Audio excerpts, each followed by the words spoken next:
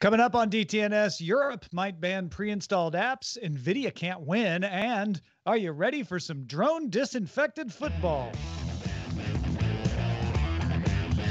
This is the Daily Tech News for Friday, October 2nd, 2020 in Los Angeles. I'm Tom Merritt. And from Studio Redwood, I'm Sarah Lane. And from Columbus, Ohio, I'm Robb Dunewood. Drawing the top tech stories from Cleveland, Ohio, I'm Len Peralta. And I'm the show's producer, Roger Chang. We were just having an unexpectedly delightful conversation about 8 is enough on Good Day Internet. You can get that conversation and more by becoming a member at patreon.com/DTNS. Let's start with a few tech things you should know.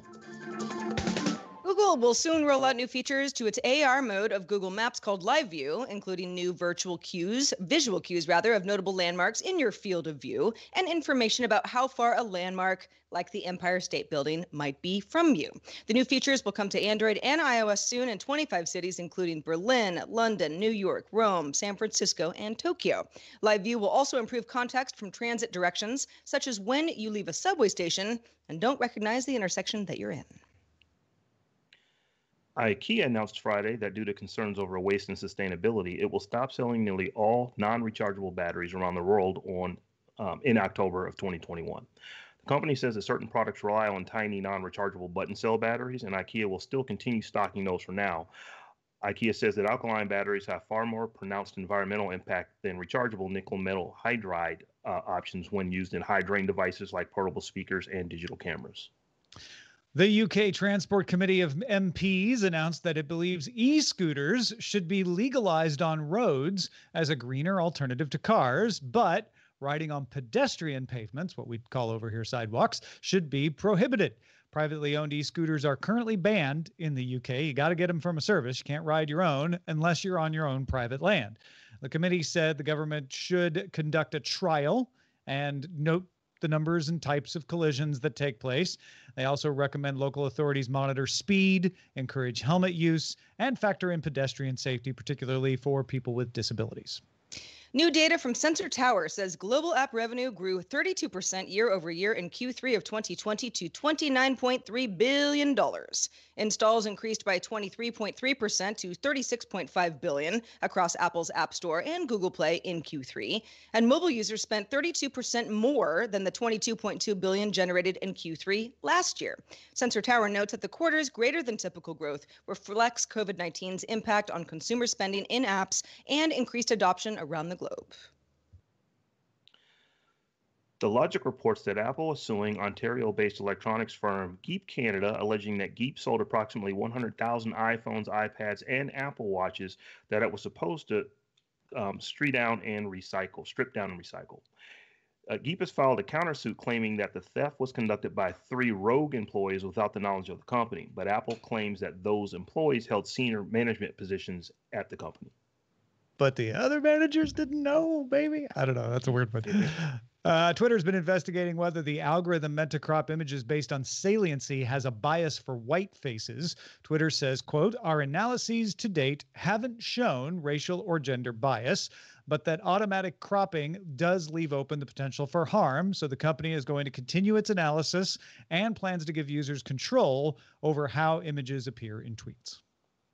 Tesla delivered 139,300 vehicles in its third quarter, surpassing its previous record. It was also slightly better than Wall Street expectations of 137,000 vehicles for the quarter. The company said it produced a total of 145,036 vehicles over the same period. And we've been continuing to update you on the state of vaccines, usually on Fridays. So checking in on this again. We actually have a little bit of news. A vaccine from Novavax has moved into phase 3 testing. Phase 3 testing, of course, the final phase before approval for use. There are now a total of 11 vaccines worldwide in phase 3 trials. 4 of those phase 3 vaccines even have a little bit of a limited use approval.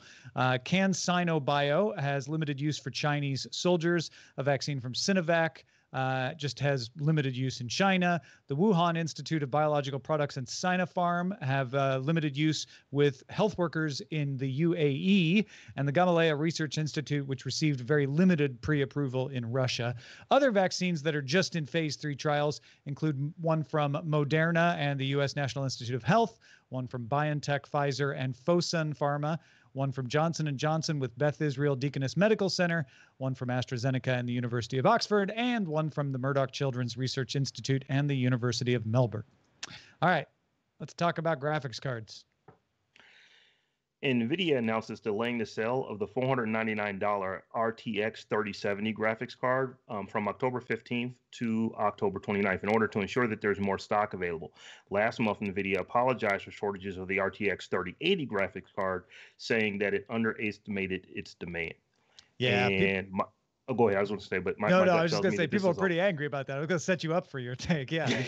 People are pretty angry. And I had to remember, I was on the show a couple months ago, and we talked about all the hardware that would be purchased because of Flight Simulator. Mm-hmm. So I was thinking that there's probably a lot more people that are upset about this being delayed a couple weeks than there are people who actually are going to purchase it. But then I started thinking about Flight Simulator, and I was wrong on that one. So I'm thinking that, yeah, there might be a few people who are upset because this is something that's going to allow you to play that new flight sim game. And I would imagine that if you are upset, you are somebody who's been waiting to get this so you can play that game. Yeah, there are people who either didn't want to spend more than $500 and were fine with a 3070, or people who have given up on spending more than $500 because they just can't get a 3080 or a 3090, and are like, we're looking forward to this October 15th date. But I personally will say that NVIDIA is probably doing the right thing here. Rather than, if they think it's not going to go well on the 15th and they think a couple extra weeks will help them cut down on the bots, make sure they have enough in stock, talk to stores to make sure the stores have more in stock, that to me kind of backs up the idea that NVIDIA really just didn't expect the demand. They knew the demand would be high. They just didn't think it was this high. And now they're adjusting for that, saying, now that we know it's that high, give us a couple of weeks to make sure we can meet what we think the demand actually is. And honestly, pardon me, given, the anger that has arisen, it's an overall good thing for NVIDIA. People want their cards. People want to give them money, and they're mad that there aren't enough to go around. So it's a temporary kind of a PR situation. Like, let's make sure that everyone knows that we're on the case. But in general, they're not also sitting around wondering who's going to buy their graphics cards because nobody did. It's the opposite problem. People wouldn't be mad if they didn't want the graphics card. So, that is definitely true. HP announced the Spectre X360 14 convertible laptop, another in the line of laptops with Intel's Evo certification. As a reminder, Evo certified laptops wake from sleep in less than a second and support fast charging. The Spectre X360 14 has 11th gen Intel Tiger Lake CPUs, Intel's Z graphics, Wi-Fi 6, and a Thunderbolt 4 port. The screen has a 3:2 aspect ratio for 20% more vertical viewing space. The Spectre X360 14 can also detect when it's in a bag and then use Intel's dynamic tuning to prevent battery drain, because you're probably not using it if it's in the bag. HP claims it offers up to 17 hours of battery life as well, and the laptop starts at $1,199, shipping in October. HP also is adding a 5G capable Spectre X360 13 coming in early 2021. Yeah, and they announced a bunch of other Evo certified laptops. I mean, that's been the big trend with the laptop announcements all this week. Is getting those Tiger Lakes in there, getting that Evo certification out front and center. But we talked a lot in our prep meeting about this idea of, like, do you really need it to know when it's in a bag? And my speculation was that because it's Evo certified, it has to wake from sleep in less than a second. So being able to do that means it probably has to stay a little hotter. But if it knows through some kind of light sensor or something, I don't know how they're doing it, but if it knows it's in a bag, it can go into a deeper sleep because it knows it's going to be a while before you pull it out and open it up to use it. Yeah, that's true. I'm glad you walked me through that, because I was wondering, like, why does it need to know that it's in a bag? But that actually does kind of make sense. And the thing that stuck out to me is that these are not incredibly expensive laptops. I mean, they are, I would say, upper mid-range, but you would think that this technology would come in machines that cost, in that $1,400, $1,500, $1,600 range, and they're coming in quite under that. So I was kind of impressed by that. Yeah, that's been true to the Dells and the Lenovo's too this week. I mean, HP's is pretty mundane here. It's a nice looking laptop. It's not folding like the Lenovo Fold or anything like that, but it's good specs for like you say, a really decent price. Who doesn't love that? All right, Financial Times reports an early draft of Europe's Digital Services Act. This is early, folks, but an early draft would forbid companies from offering pre-installed apps on devices like laptops and phones if there are third-party alternatives. Users would have to be given the choice to install apps like music or browsers. Now, again, early days, devil's in the details. We don't know how they handle this, but it sounds like they're circling around something along those lines. It would also stop companies from forcing other companies to solely install their software, something that is essentially Google's Android licensing business model. So that would be interesting if they made it against the law in Europe for Google to make you install Google stuff on Google Android, which is really that, and getting support directly, support updates from Google, really the only thing you're paying for if you're paying Google for Android, because the rest of it's open source. Another part of the draft would require companies to let users uninstall pre-installed apps.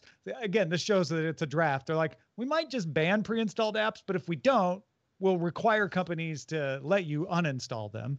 That's actually pretty common now. Depends on what they mean by that, of course. iOS lets you hide a pre-install app. It doesn't actually take it off, so I don't know if that makes a difference. And there's another part of this draft that would limit businesses with dominant websites or markets from using data obtained from clients for anything other than the purpose of the platform. The most common effect of this would be on advertising, to say like, okay, Google, you can get data so you can do ad targeting for a client, but you can't go use that data in other parts of your business. This is all part of a lengthy public consultation period on the legislation. So if you want to make your voice known in Europe right now, you can still do that. And this is a very amorphous situation, but I don't know. I think all of us are sort of in partly on the idea of fewer bloatware type apps, but I don't know, Rob, there's some apps that you want on there and you don't want to have to think about them. There's a lot of apps that you just want on your device. So what I'm hoping this doesn't become is that you have to make a decision on what browser do you use, what email client do you use, what calendar app do you use, all these different apps that just kind of you think of as core functionality on your phone are actually third-party applications, or company specific applications. But if they can't be pre-installed, particularly on a phone, that is going to really hamper, in my opinion, user experience. And they're going to have really capable phones in their hands, but you're just not going to feel like you like it because it doesn't seem like it can do much until you go and install all the stuff and get the phone acting the way that you'd like it to act. Yeah, and especially if certain apps are free, and then other apps that are similar apps are pay-for apps. For example, my calendar app and my Twitter app and my weather app on my phone. I've paid all of those companies a few bucks, and because I like the app the best. But if you get a new phone, a new device, you're setting stuff up and you're like, what? Why am I paying for this stuff? But then a lot of the free alternatives, in my opinion, are not necessarily as good. So it turns into, oh, you only get suggestions for other apps that aren't for pay.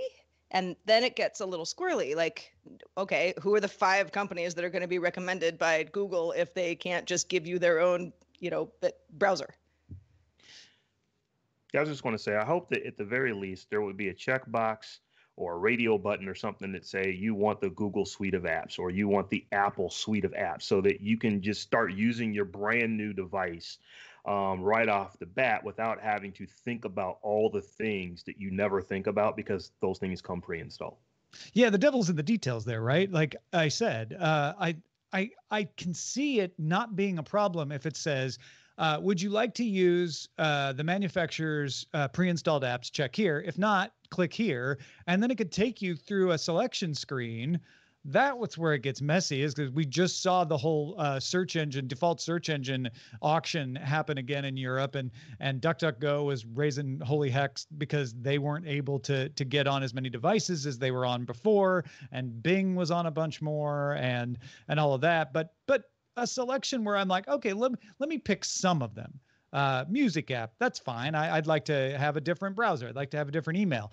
I don't know if I want basic functions like messaging and phone to be part of that. I can install my own WhatsApp later. I don't need you to make that part of the setup process. It's got to not make the setup process a pain, right? People don't want to think that much when they set up a new phone. Absolutely. Honda is leaving Formula One racing again. They've done this several times now to focus on zero emission powertrains. Honda's last F1 season will be in 2021. It makes engines for Red Bull Racing and AlphaTauri. Honda will shift the 140 million euro a year it spends on F1 engine program to developing carbon-free technology for road cars, including battery and fuel cell electric vehicles, with the goal of carbon neutrality by 2050. Renault, Mercedes, AMG, and Ferrari are the remaining suppliers for F1. And apparently there's a lot of guessing going on of who Red Bull would switch to, given that they're getting left in the lurch by Honda here. And it was a shocker for a lot of people. I think if you're not into Formula One racing, it's probably makes sense. Like, oh, they just want to make, electric vehicles or whatnot. But this is kind of if there weren't other big news happening in the world today, this would be certainly amongst racing fans one of the biggest. Well, in our pre-show meeting, because I don't know as much about Formula One racing as maybe the next person, that it's extremely expensive to be part of this. If Honda wants to put a bunch of R&D into zero emissions powertrains, well, you got to choose your battles.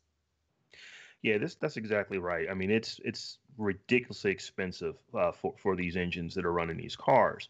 And even though you don't generally see somebody driving down the freeway in an F1 racer, the technology from those engines eventually ends up in, consumer-based cars. Well, we're 10, 12 years away from where people just aren't going to be buying cars that run on gas anymore. So to continue to put enormous amounts of development into a technology that ultimately it's never going to die out, but it's just not going to be what it is today. And they can put that into, into batteries. Who knows? Maybe they'll actually get the electric racing league people to actually start paying attention to it or something like that. I mean, even in Formula One, a lot of the technology isn't all that applicable to your production car. They're dealing with, energy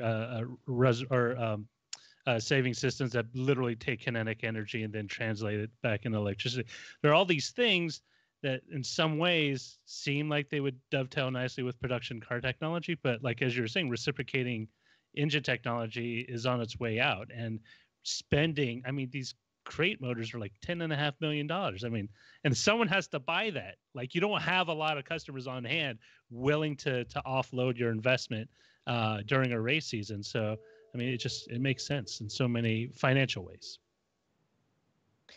Well, with the release of macOS Big Sur later this year, Mac users will be able to watch Netflix in 4K HDR using Safari. Maybe. Depends on what kind of Mac you have. According to a Netflix support document, 4K HDR content from the streaming provider will only be available on 2018 or later Macs, so not mine, equipped with the T2 security chip. While Netflix's documentation doesn't state why the chip is required, The Verge speculates it may be due to performance issues. Apple has said the T2 makes transcoding HEVC video up to twice as fast as the previous generation. 4K HDR content is also available on Windows 10 if you use Microsoft Edge or the Netflix Windows app with a powerful enough CPU and GPU. I guess this is just simplifying it, saying like, look, you need a powerful enough CPU and GPU for the 4K video to perform sufficiently well, because nobody likes buffering, nobody likes glitches in your decoding of video. So it's just like in Windows, it's saying if you've got the powerful equipment, we can do this. And apparently the powerful equipment is the T2. That's what you need in the Mac. There's when you start thinking about it, there's a slimming Venn diagram of people who will care. It's people who predominantly watch Netflix on their Mac. And that might be somebody with a Mac Mini attached to a television, in which case they're out of luck for the most part here. That could be somebody who just tends to watch Netflix video on their laptop, which I know there's a bunch of you out there that do that, and your laptop happens to be Mac. But it also has to be somebody who really, really wants 4K, and they're not getting it right now. So it's somebody who's got all of those situations and has been saying, gosh, I really want 4K HDR versions of these shows, because it's not like you can't watch Netflix. You just can't watch it at that higher resolution. I've got a friend who this is exactly the person who was upset about this today. I asked him, he just doesn't have a TV in his house. He lives in a small apartment. He's like, why is it weird that I watch stuff on my laptop? Because I just don't do that. But I have a separate TV. And so I kind of compartmentalize this stuff. But I know a lot of people are like, It's my computer and my television and where I watch movies, and it's all these things. And some people really do care about that quality. And it just kind of sucks if you don't have the right Mac to be able to take advantage of it. Yeah, you're not missing much because it's not like you had it before. So Right. And like maybe your eye, like how good are your eyes, right? It's not like they're turning this off. But someone who's on the other side of your friend, I actually have a fairly high-end 35-inch monitor that I could perfectly be fine to watch Netflix on. But I never do it because if I'm going to watch TV, I'm going to go away from where I work and I'm going to go to where I just enjoy life and watch it on something much, much bigger. Yeah. And I have a newer Mac laptop that has the T2 chip and all that hooked up to a 2K monitor. So not going to do me any good there. I can disconnect it, I guess, and watch it. But yeah, I'm like you, Rob. I go watch it on the big screen. Hey, folks, if you want to get all the tech headlines each day in about 5, use a pair of drones to disinfect fan seating and other areas after upcoming events. The purpose-built D1 disinfecting drones are being provided by Lucid Drone Technologies and use electrostatic spraying nozzles to distribute the non-toxic disinfecting chemicals. They claim it reduces cleaning time by 95% when compared to folks with backpack foggers walking around trying to cover everything. The drones will debut after the Falcons' upcoming October 11th home game against the Carolina Panthers. Speaking of the Panthers themselves have a little technology at work disinfecting part of their stadium as well. They play at Bank of America Stadium in Charlotte and are using a robot from Xenix Disinfection Services that shines UV light. UV light damages his virus DNA. In areas like locker rooms, weight room, rehab areas, suites, and offices. So they're not doing it out where the fans sit, but they are doing it in the places where the players congregate and need to use. 7 teams in the NFL right now are allowing varying amounts of spectators to watch their games in person in this coming week, including Carolina. Atlanta is not playing at home this week, but as we mentioned, they will be having a limited amount of ticketed spectators on that October 11th game, and that's when the drones will fly in after their people leave and disinfect everything. I kind of love this. I feel like it depends. There's some factors here. How many people, limited number of people, how many people get to come in? How far away are they all going to be from each other? How well will the drones after the fact be able to kind of know where folks were? I would assume that they'd be scattered enough that you just kind of do a blanket thing as a drone. But there's also I don't know. I mean, we've all gotten so, germ phobic, if you weren't already, about being able to cover the entire. If I was sitting in a seat at a stadium and they were like, yeah, the drones came in earlier, I'd be like, that's cool, but I'm probably going to wipe off my own seat a little bit better just because that's what I'm going to do because I'm here. I also just wouldn't go. I'm not ready for that in general, but I think that this is the slow march forward to something that resembles normalcy. Yeah, I agree with you, Sarah. I'm not ready to go back into a stadium yet, but I look at just the tech of this. We've been hearing about all the cool things that drones, can do, are doing, will be able to do. And this is one that's just going to be very visible. And when you think about it, it's not going to be a terrible expense, for Atlanta to implement this. I mean, they've got 2 drones. I mean, it's going to cost some money, but it's not going to be billions of dollars that they're spending to make this happen. So if they can just make their fan base that is coming in to watch these games feel a little bit more comfortable knowing that, hey, we've got these super high tech flying devices that come in and disinfect seats that you're sitting in, it's going to make people feel a little bit more comfortable. So I'm all for it.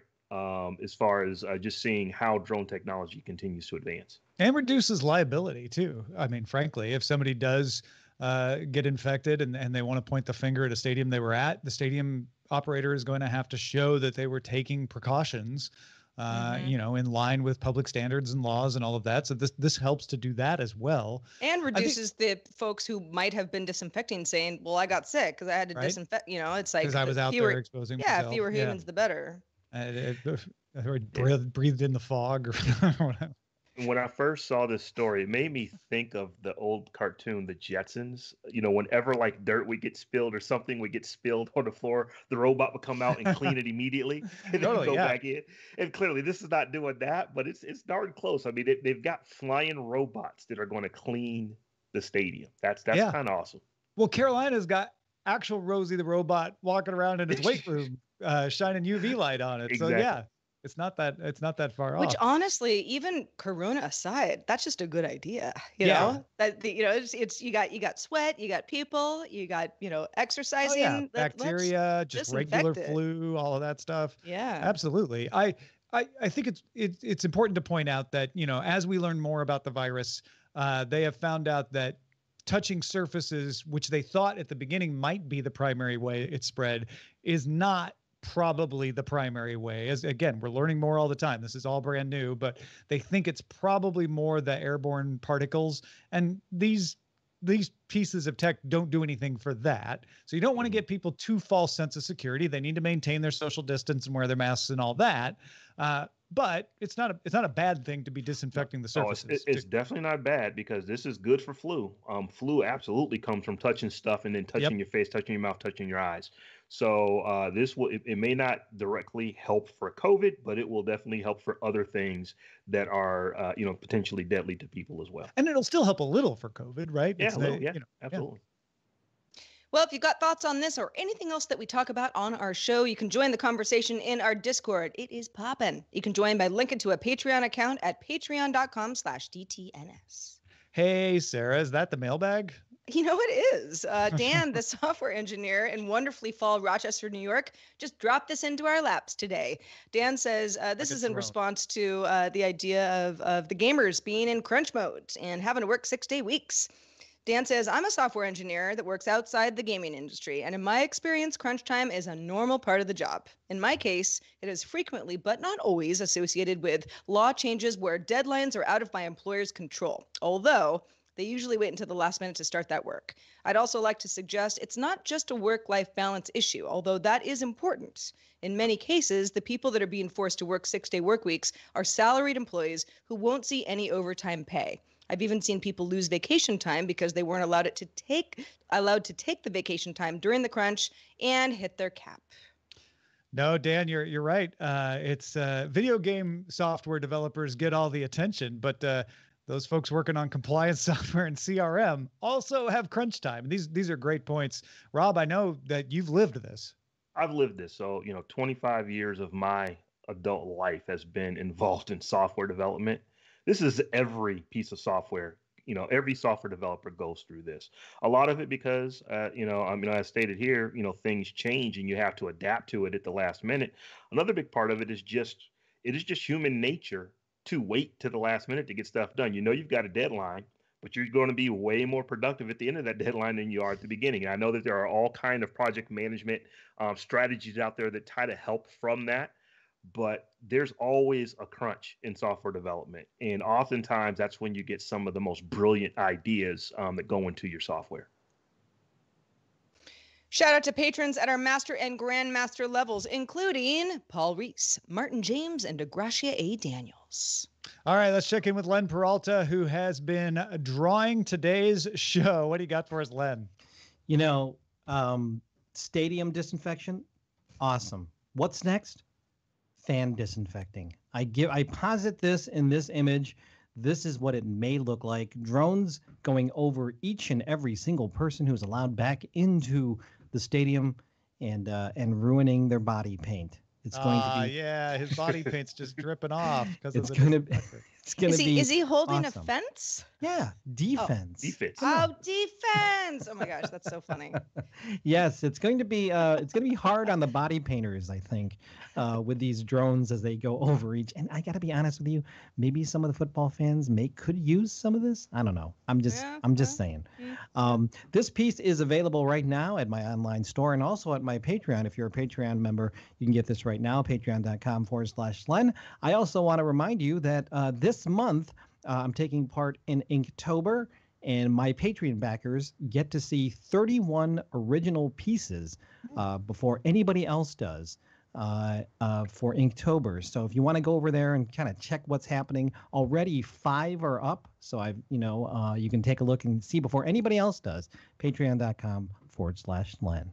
31 flavors of Len. Very yes, it's cool. Wonderful. Awesome work. Yes. Also, thanks to Robb Dunewood for being with us. Rob, you're a busy guy fixing software and doing your own podcast. Let folks know where they can keep up with your work. You can reach me over on the SMR podcast. Been doing this show going on 11 years this coming December. So I think we're on episode 470. I will say that we are a mostly weekly show that goes for, I don't know, 90 minutes or so. And it is 3 guys who have all worked in the software industry that we get together. We're all really, really good friends. We just get together and talk about tech like we would talk about football or sports or anything else. So yeah, just come over to smrpodcast.com and check us out. Excellent. Don't forget, folks, we got all kinds of good stuff in the DTNS store.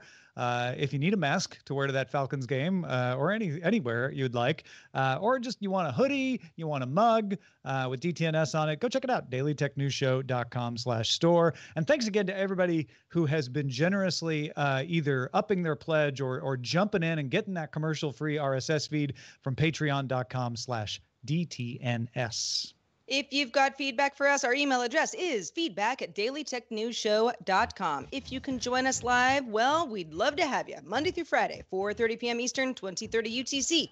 Find out more at dailytechnewsshow.com/live. Creator Week starts Monday. Mark Johnson from Playing for Change on telling us about producing music ensembles with musicians from all over the world. Talk to you then. This show is part of the Frog Pants Network. Get more at frogpants.com. Diamond Club hopes you have enjoyed this program.